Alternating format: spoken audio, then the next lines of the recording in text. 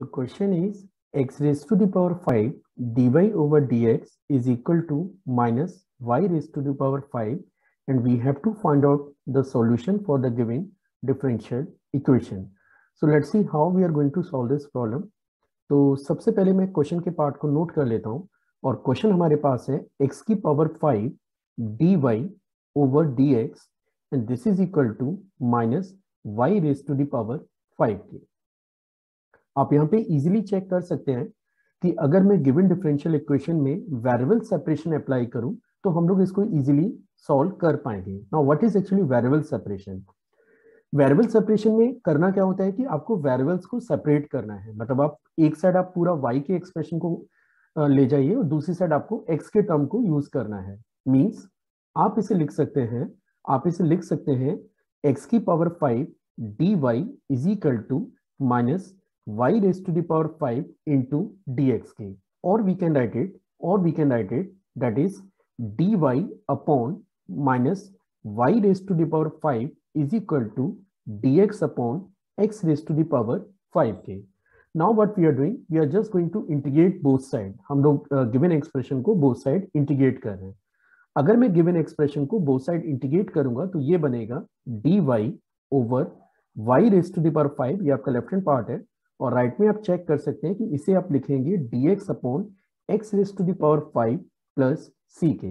Now we can write it that is minus integral y raise to the power minus 5 dy and this is equal to integral x raise to the power minus 5 dx plus c के।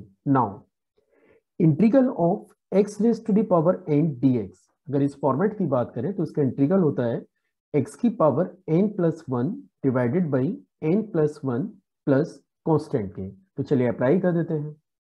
तो left hand part में जब मैं function को integrate करूंगा तो I will get minus y raise to the power minus 5 plus 1 divided by minus 5 plus 1, this is the left hand part, और right में आप चेक कर सकते हैं ये बनेगा x की power minus 5 plus 1 divided by minus 5 plus 1 and plus constant के। अभी कुछ नहीं कर रहे हैं, we are just simplifying this expression, और जब आप इसे सिंप्लीफाई करेंगे तो आप देख सकते हैं ये बनेगा minus y raise to the power minus 4 divided by minus 4 के। राइट हैंड में आप चेक कर सकते हैं दिस इज और x raise to the power minus 4 divided by minus 4 plus c के।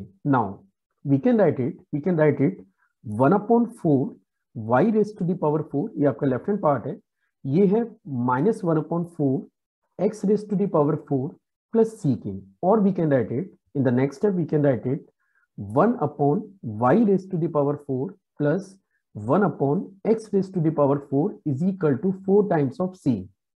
अब ये जो 4c है आप इसे एक नए कांस्टेंट से रिप्लेस कर सकते हैं।